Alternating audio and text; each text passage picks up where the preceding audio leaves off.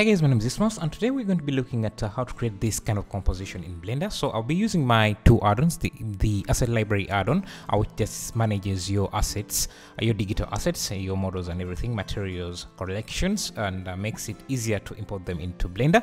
And my second add-on, the cloth library, which is just a library of, or a pack of cloth for your assets. So when I created these add-ons, I wasn't very sure how useful they will be, but now that I'm using them, it's kind of difficult for me to do anything without adding them into my workflow.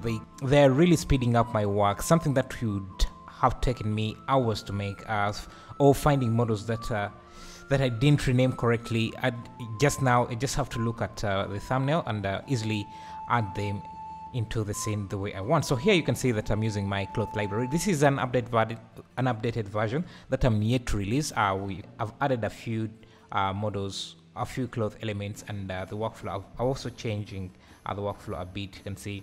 So you just import the asset directly into your scene and make a few changes. All the sculpting tools are already there.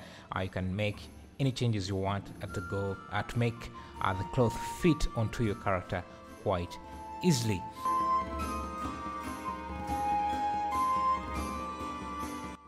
This was just me trying to test out the add-ons I've just created to see how they fit in my workflow, and now I can see that it is nearly impossible for me to work without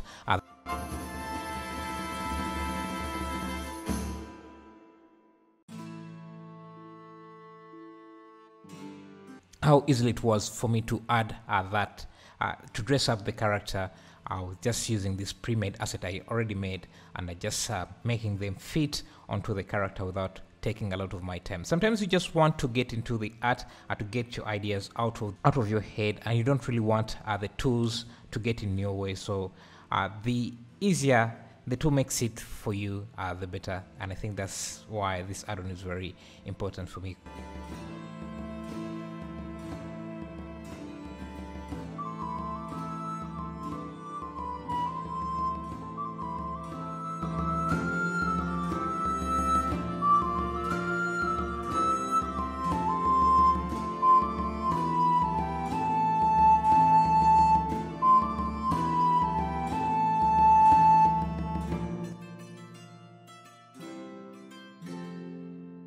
Yeah, so here I'm using the asset library. This is version 2. It's already up, and you can see that I'm just re-importing the assets that I've already made quite easily. This has already sped up my workflow by I think 200 times, because the amount of time it would take me to look through all the blend files I have and to look for the asset I made years ago, and I usually don't properly name my assets, so it would take me a lot of time. But now I could easily just go through the asset library and look for a thumbnail. I don't even have to remember the name. I just have to look at the thumbnail, and you can see how easily it is to import in the assets.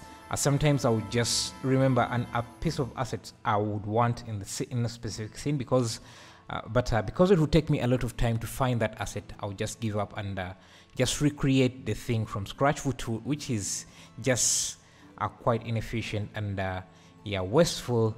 So yeah, the add-on is for reusing and recycling your digital assets.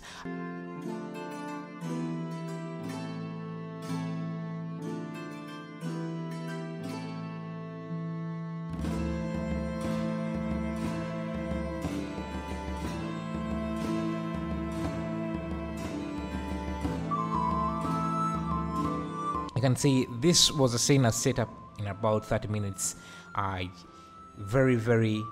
Just reusing the asset I had already spent a lot of energy creating, and just recycling them into something different.